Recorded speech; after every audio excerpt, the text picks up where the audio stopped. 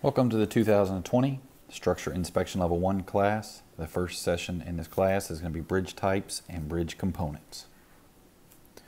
Some of the common bridge types you're going to hear over and over are different flanges, webs.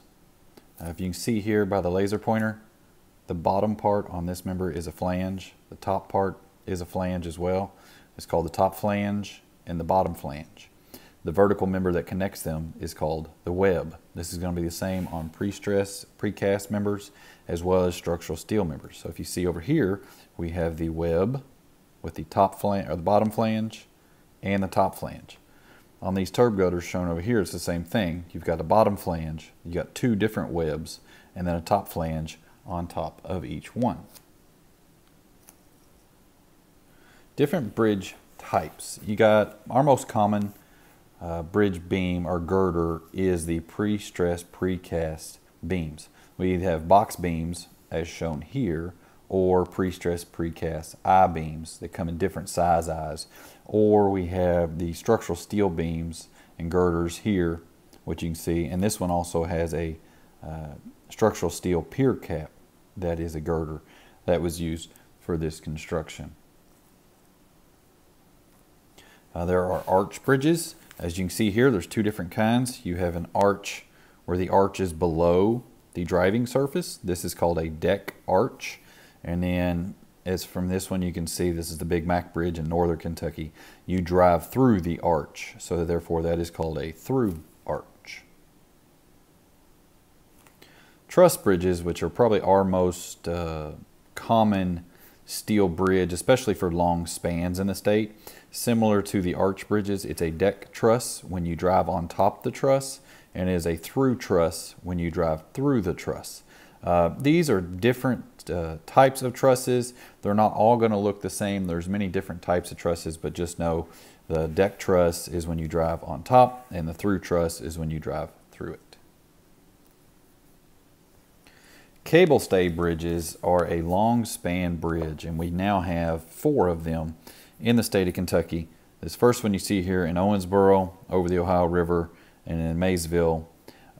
What these do, the cables span from the top of the tower all the way down to the deck surface itself. They actually connect to the deck, and the cables hold the loading of the deck, and it goes back to those tall towers. As you can see from these cables go to the outer side from one central point. Over here you can see the cables go up to 2 different towers, and from 2 different points connect down to the deck. Another picture of cable stay bridges. These are our 2 newest ones. This is the Abraham Lincoln Bridge, built in downtown Louisville, and then the Lewis and Clark Bridge that was built just outside Louisville. Suspension bridges are similar to cable stays, except this cable right here is suspended between the 2 towers, and then from the suspended cable you have vertical cables that go down and connect to the deck. These cables are what actually holds the load of the deck. These can go extremely long spans, up to 1,000 feet or more. All right, let's move on into bridge components, the biggest part of what you'll need for this class. First thing is the superstructure.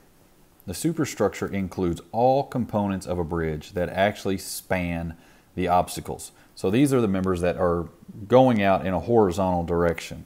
So we're looking at this picture here, everything from these precast I-beams up into the deck and the barrier wall are all considered the superstructure. As far as the state of Kentucky goes, our concrete mix that goes in the superstructure is a Class AA concrete. Now the substructure consists of all the parts that support the superstructure.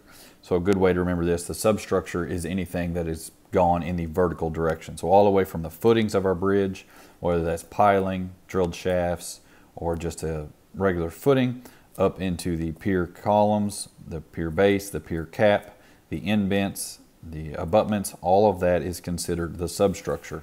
And the concrete for our substructure is Class A concrete. Now the integral indent is our most common in substructure in Kentucky. What that means by integral indent is the indent itself actually takes some of the movement in the bridge. So as it warms up or cools down, the bridge is going to expand and contract. and the substructure and the superstructure are connected together at the integral indent, which allows for the piling here. You can see this piling. They actually move with the bridge to take that movement. This keeps us from having to have an expansion joint at the end of the bridge. Just the regular end bent, this is a fixed end. So as with it being fixed, you'll see here, they do require some type of an expansion assembly at the top of the beams there to take account for the movement. These usually have 2 rows of piling. You can see the piling here in the vertical direction and the battered. They don't have to be battered, but you will see the piling in that position, and you can actually see that it's going to be in the fixed direction, the strong axis. The abutment is our second most common end structure. The abutment we use when rock is fairly shallow. This goes down all the way into solid rock. We'll build the footer into the rock and then build it to the height that is required to give us the beam seat elevation that we need to set our beams. Multi-column piers are our most common, reason being they don't require as much concrete and steel, so therefore they're a cheaper pier. You can see they have individual columns, each have their individual footer that go up into one connected pier cap. These can also have a web wall that connects them. The web wall could be structural or it could just be aesthetic. Hammerhead piers are a different type of pier. We have some of these in the state. They do cost a little more, so we don't use them as common. You can see they do have more advanced footings and foundations. All right, and then the next we'll move into title sheet basics, but that's not going to be in this video. As you can see attached in this video a link to another video that we have done that goes into bridge plan reading. So actually explains these plans in much greater detail. Thank you and have a great day.